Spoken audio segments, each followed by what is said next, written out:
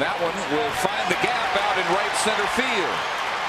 Moreland being waved around third. Here's the relay to the plate. Cut off. Rangers lead it 4-1. An RBI double for Torrealba, his 14th run batted into the year. Well, he pretty much has had the same game that Andres Blanco has had. A couple of hard hit outs and then a double.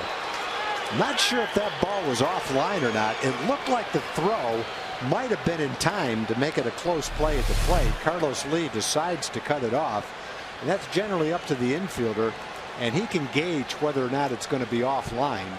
And that ball might have been up the third baseline a little bit, but it looked like Keppinger is going to get the ball in time to at least make a play out of it. Pence cuts it off.